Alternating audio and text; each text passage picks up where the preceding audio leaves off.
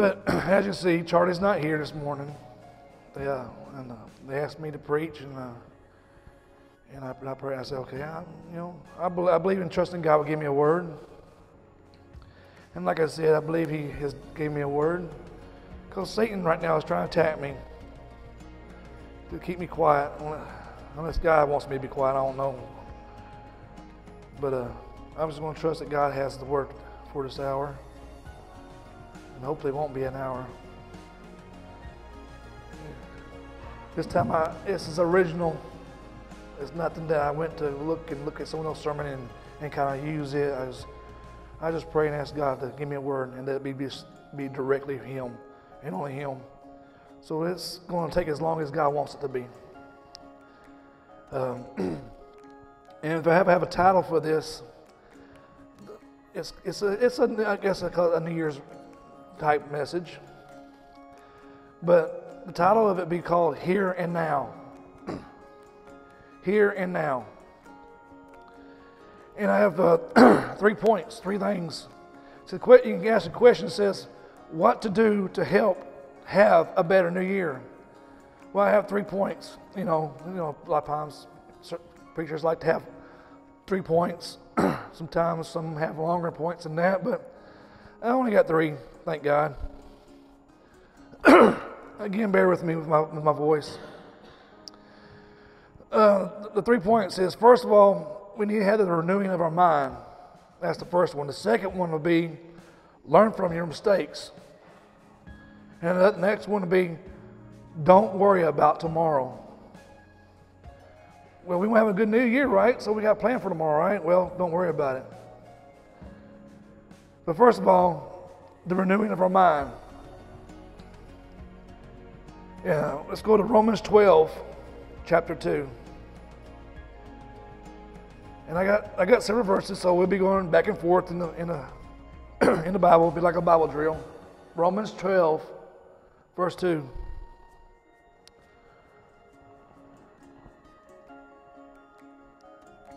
Before I start, I know I prayed a while ago, but I'm going to pray again. God is beckoning me to pray again. So, dear Father, I just want to thank you, Lord, for this morning again. Lord, I pray that your word will come forth, Father, that your word will not return back void. That, Father, that the word you have me to speak, Lord, when you first gave this word to me, that, Father, that's still the word you want to give. And you speak, Father, not me again. Lord, you speak. So I pray, Father, let your word, Lord, just go out forth and let people hear what you have to say. So bless this time in Jesus' name. Amen. All right, Romans chapter 12, verse 2 says, excuse me, and do not be conformed to this world, but be transformed by the renewing of your mind, that you may prove what is that good and acceptable and perfect will of God. So, if you want to have a godly life, a better year, a new year, a year that you was hoping to be better than what was last year's, then you need to turn from the worldly things of this world. Turn away from it completely and get our minds focused on the things of God, things that look up to the Father. And then we should have a renewing of our mind, the mind of Christ. Doing so keeps you in the will of God. So if we want to be able to stay in the will of God and continuously showing ourselves approved, we need to keep our minds focused on the things. And sometimes it's not just to renew it now and then hopefully it stays good for all the days. We got to continuously want to have our minds stay focused. That means it's going to be a day-by-day deal. Sorry, guys. So one thing to help us to have a renewing mind, there's a prayer that I pray probably every single day. And it's about asking God to create in me a clean heart and renew a steadfast spirit within me. And it's Psalms 51:10. And I pretty much already quoted it, but if you want to turn to Psalms 51:10, you can. But Psalms 51:10 says, create in me a clean heart, O God, and renew a steadfast spirit within me. So that's a prayer that I've been praying every day. That just not to have a renewing my mind and then that be it, and that's all I have to do is try to get my mind renewed, which is good. But we gotta, I believe, keep on praying this prayer, that because sometimes our minds don't want to stay renewed. Our minds wants to wander off. And like I said before, we need to try to focus ourselves in our hearts and minds on the things of God, focus our things on the Father, and ask Him to do this a day by day deal.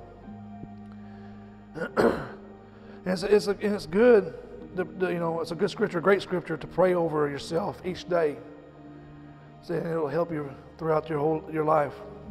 And it'll help this starting off today be a great day to start doing that. If you want to start this new year off the way you want God to have you to start, is that pray that He renews the right spirit there in you, to cleanse your heart, to purify you each day. And it's good to also learn, which is the second point. First point was renewing your mind. Get your mindset cleared up from the things of the world and ask God to come in and be the one in control. But first of all, we need to learn from our mistakes also. That's the second thing. It's good to learn from your mistakes. Try not to repeat them like the Israelites did. You know how they keep on wanting to go back, keep going back. They want to worry about what they could have had back then in Egypt, instead of worrying about what God's trying to have for them in front of them to try to press forward. They want to worry about, oh, it's better if we just go back to where we were. And it's not better. God has a better plan for you.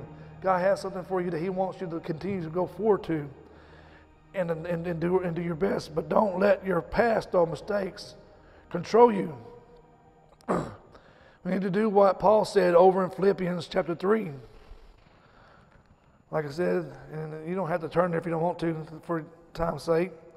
I got mine all marked as best I can to hopefully get it marked. But Philippians 3, verse 13 and 14.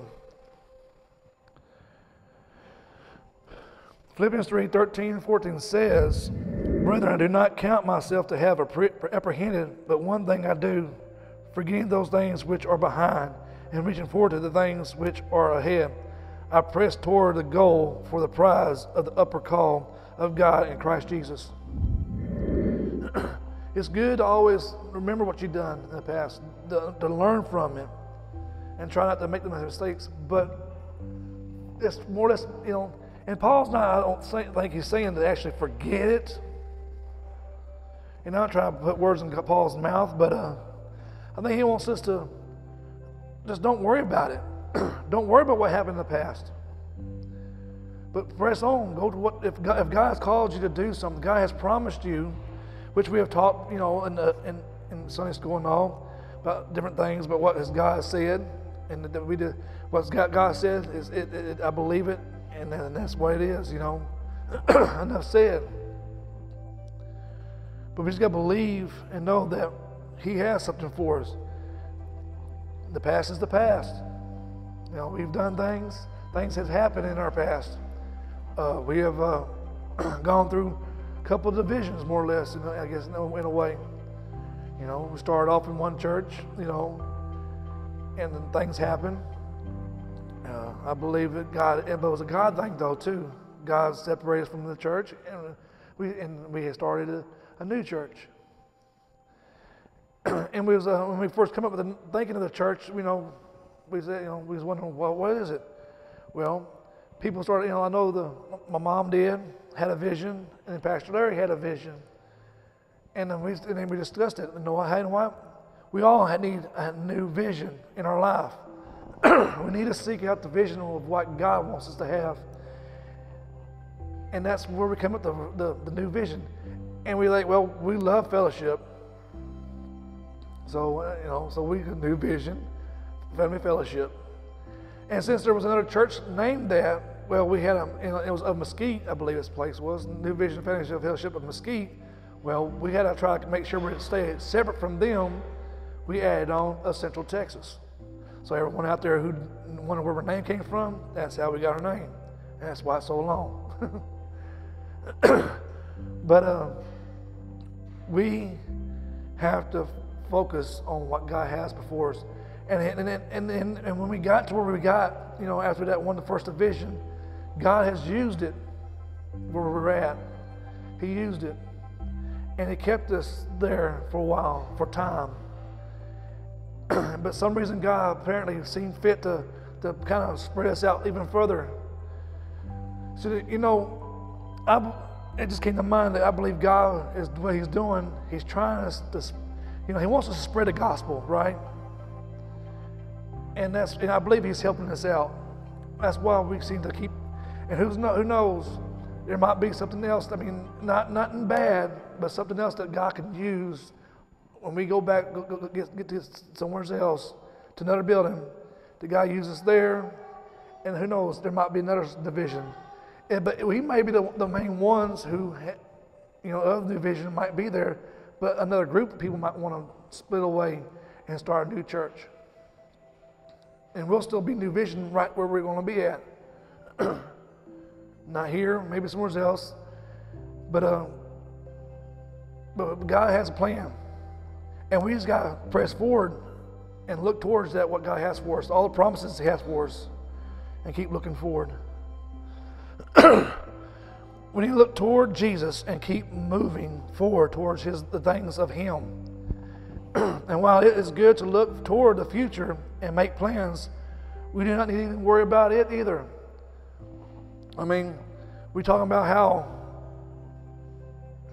we do have a building that we hopefully will have, and I was hoping next week we'll be in it, but it might be the next week after because of other problems. There are other situations that's been going on, but we're believing that we do have a building. And I just want to tell a story about that because of how God has moved us in different places and kept moving us. There's some things I believe that we have done as a church that help to, you know, to kind of be faithful. See, I believe if God probably would have had us still stuck here if we wasn't faithful in things that we're doing. Earlier, Mom reminded me in there in Sunday school about how God, you know, when she felt like, well, we can't just sit here. We need to do something. Well, then all of a sudden, someone came up with the idea about a garage sale. Boom, idea came about. We did something. We helped, you know, bring in some money to help with our building fund. And as we're here in this building, y'all know the echo is a problem. Well, we could have sat there and complained about an echo, and we still have an echo. But as we came together when we went to Tony's house that one a few weeks back, or how many weeks back it was, we had a discussion about things. What can we do as a church to try to make things better for our church? So instead of complaining, we came together as a church. We came together. We unified together and tried to make solutions. Yes, we trust in God. We asked God, what shall we do? And we prayed and asked God for it. What shall we do? And He says, okay, you know, well, we'll do this, we'll do that, you know. And it was said, you know, why not put maybe the speakers back? I could have said, no, it ain't going to help none. I went, well, let's try. What would hurt to just try? Well, as some of y'all can tell, and then some people have mentioned, that the echo is better. It's not as bad.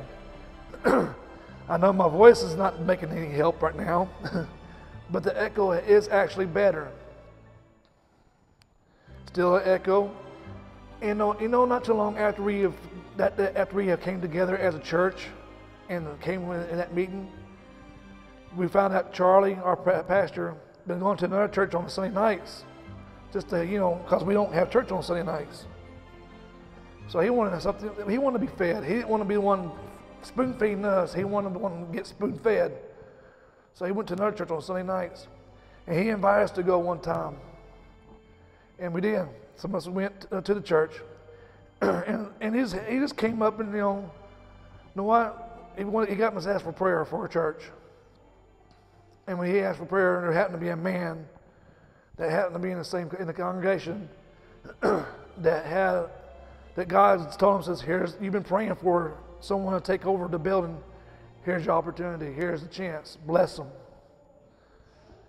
So, like I said, hopefully but it was going to be next week, but it won't be next week. It'll be the week after because of some things. But we have a new building. Praise God. And I believe it's because all the faithfulness that we have done throughout our time here. People continue to come, not want to complain about it. Yes, we can. I mean, we could have left the speakers back here. We could have done, just not done nothing and complain and just continue doing what we're doing instead of trying to focus on what God wants us to do and try to make, a solution. Try to help and seek after God for the solution. And I think because of the faithfulness, like I said, but not too long after we had that meeting and we went to the church, the solution came from God. Praise God. So we can continuously, even though we're looking forward to what's going to happen, just don't worry about it. Well, before we get too far about talking about worrying, let's go to Matthew chapter 6, which it talks about worrying.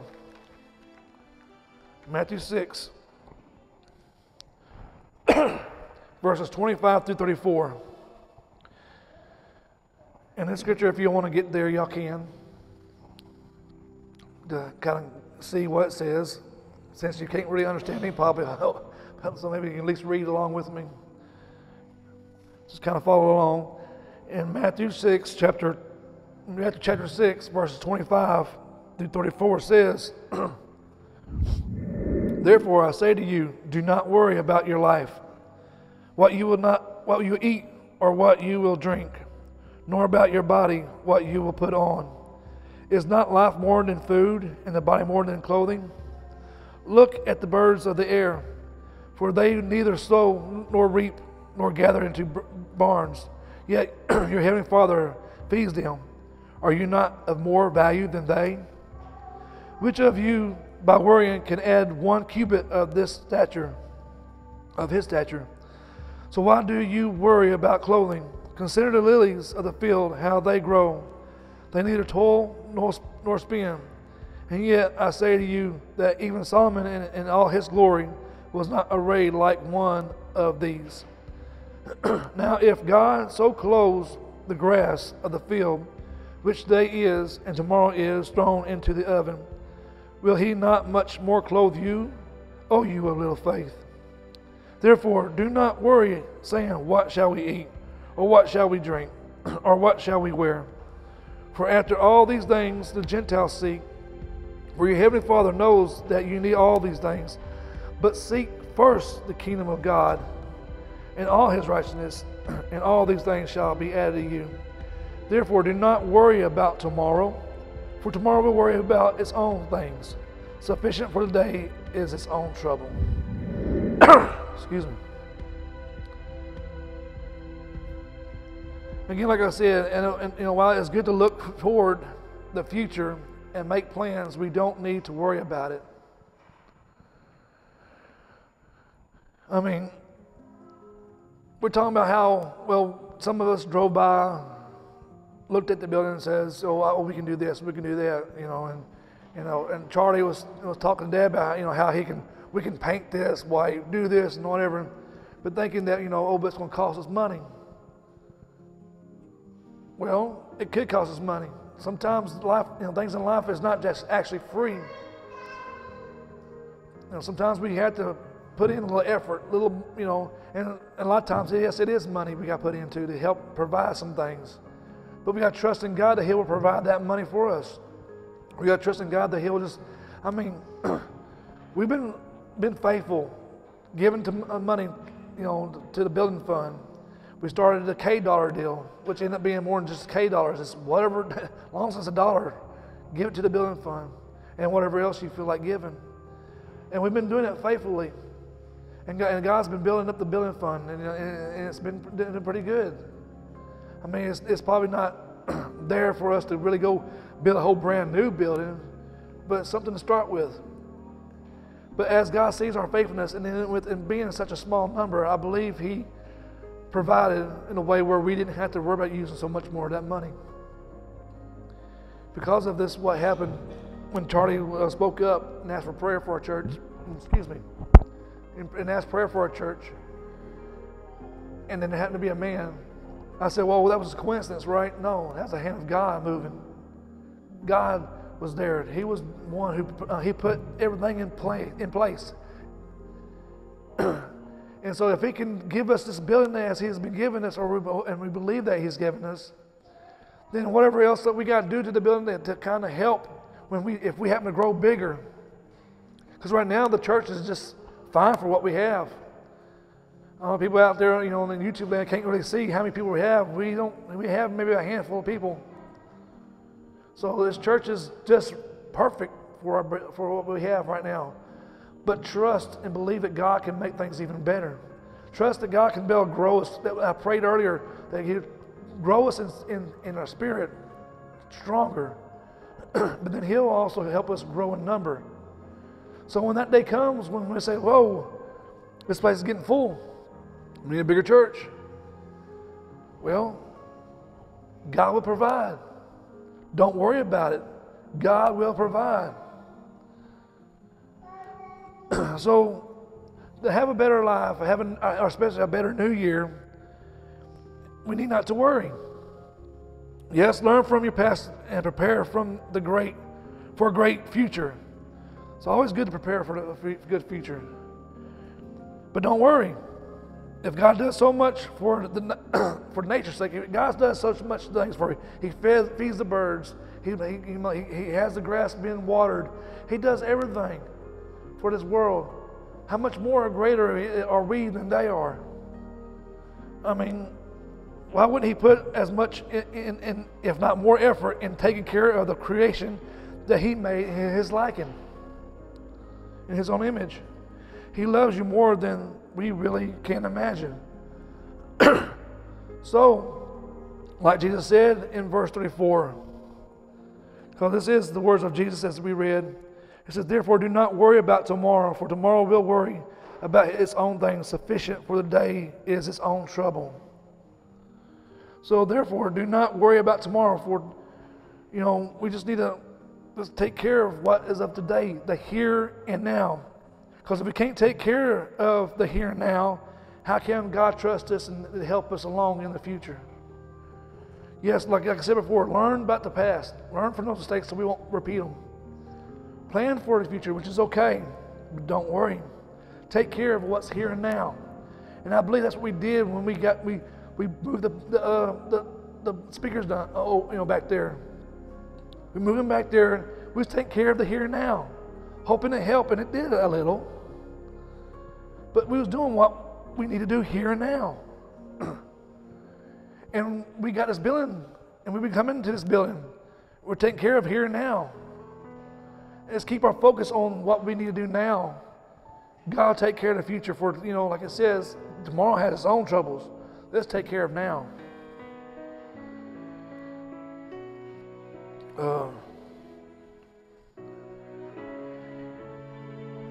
So if we can't take care of the here and now and trust God in it, then how do we expect to have a better tomorrow, a better new year? See, it all goes back, though, Romans 12:2, though. Yes, I had three things: renewing the mind. What was the other one, Learn from mistakes and don't worry about tomorrow. But it all turns back to the first thing, though, the renewing of your mind. There are two other scriptures in which, and I'm getting close to the closing of this. There's two other scriptures I wanted to share. And the first one is, and I think this will help us in our help of renewing our minds. Philippians chapter 4, 8 and 9. Philippians chapter 4, 8 and 9 says, finally, brethren, whatever things are true, whatever things are noble, whatever things are just, whatever things are pure, whatever things are lovely, whatever things are of good report. If there's any virtue and if there is any praiseworthy, meditate on these things.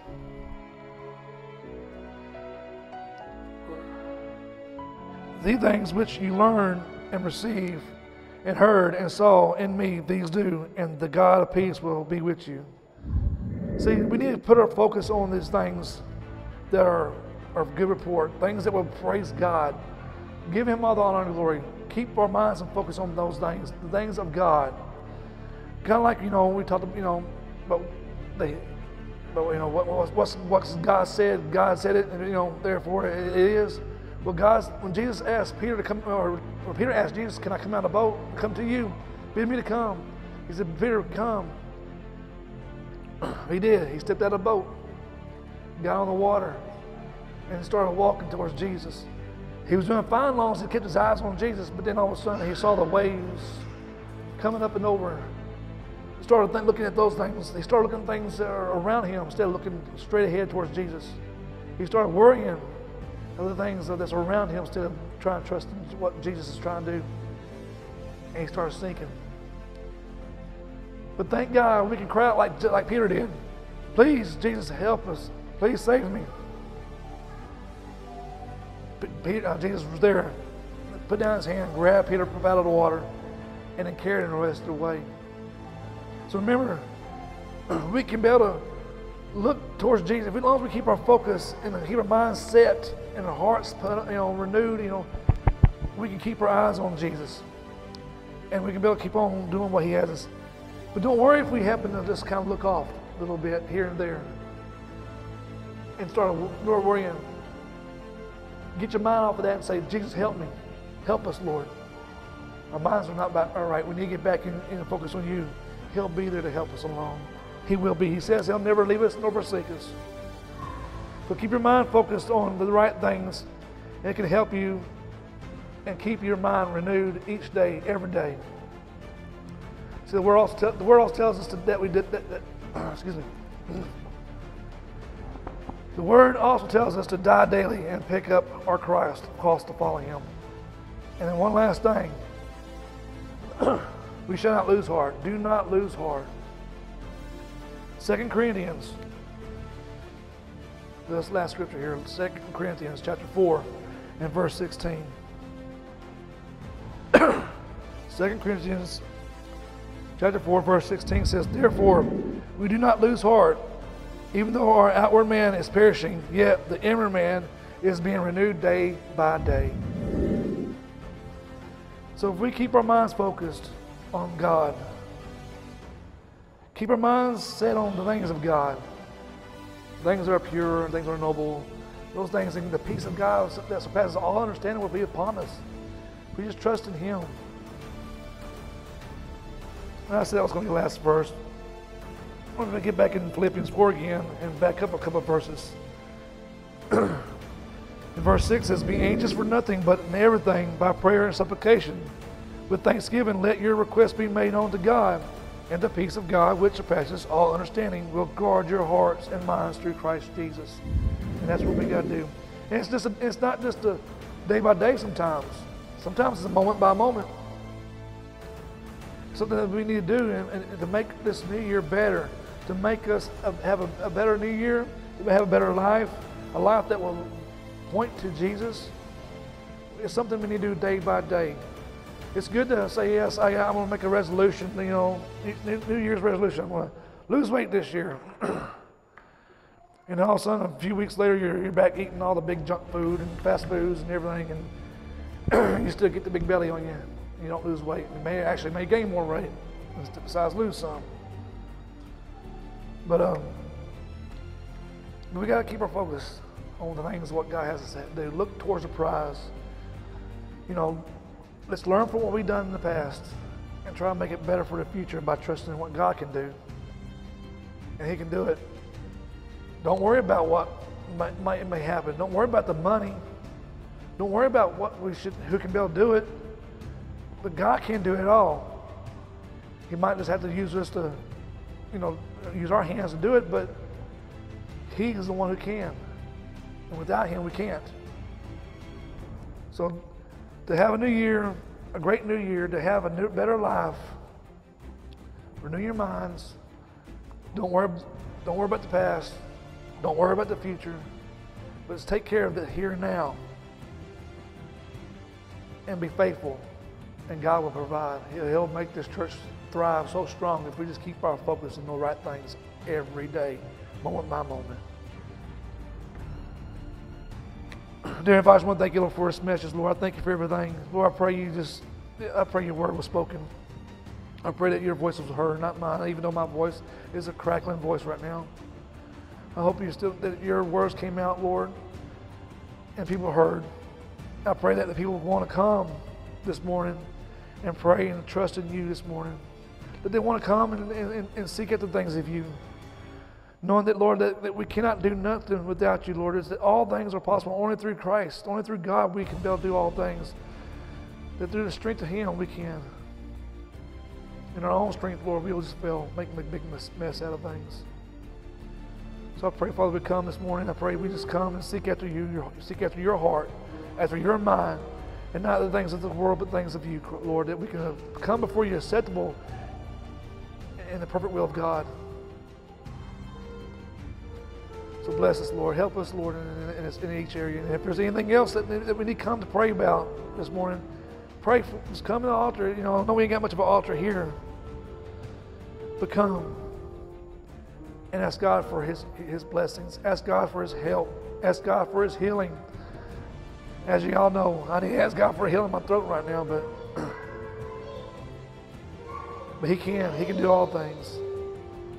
So as you come this morning to pray for all those things that we need, and ask, seek Him first, the kingdom and all His righteousness, and all these things that we will pray for will come to pass. It'll all happen. So I praise you, Lord. I thank you in Jesus' name. Amen.